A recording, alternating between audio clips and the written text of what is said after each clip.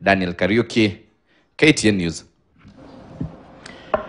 Kulishuhudiwa hali ya taharuki mchana wa leo mjini Wajir kufuatia vurugu za maandamano ya wakazi waliokuwa wakipinga mauaji ya watu wawili walioripotiwa kuuawa na maafisa wa shirika la huduma kwa wanyamapori KWS katika eneo la Washir, kilomita chache kutoka mji mkuu wa Wajir, kwa kushukiwa kuwa wawindaji haramu. Inadaiwa kuwa maafisa hao wa KWS walikuwa wakishika doria katika eneo hilo, walikutana na watu hao ambao walikuwa wamejihami, jambo lililowafanya maafisa hao kuwashuku na kuanza kuwafyatulia risasi.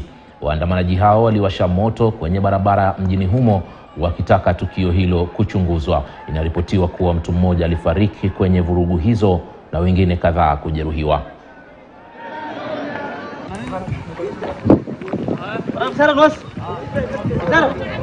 Two young men were killed by the security officers without any reason.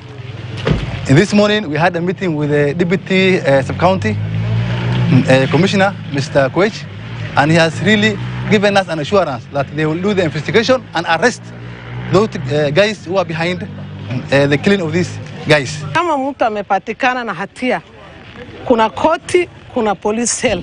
Sio kuwa nje na kulete almost 5. Waliua mapema watu vile tulisikia na wakalete jioni.